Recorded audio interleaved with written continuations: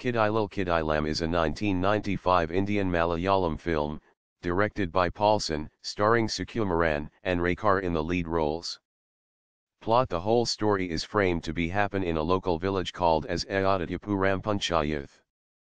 Metapalayam Muniandi is new sub-inspector of police in charge, and he is the font off with bribery and women.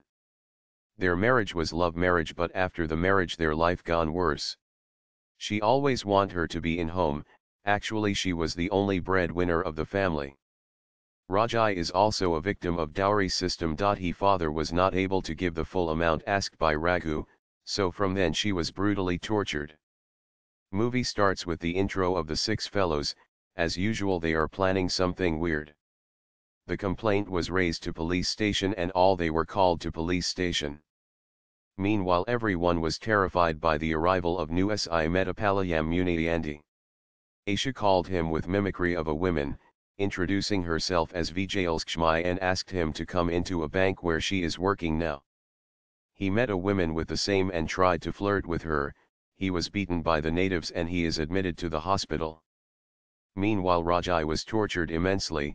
Whenever she tried to go office, her stepmother demands to finish all household works before she leaves.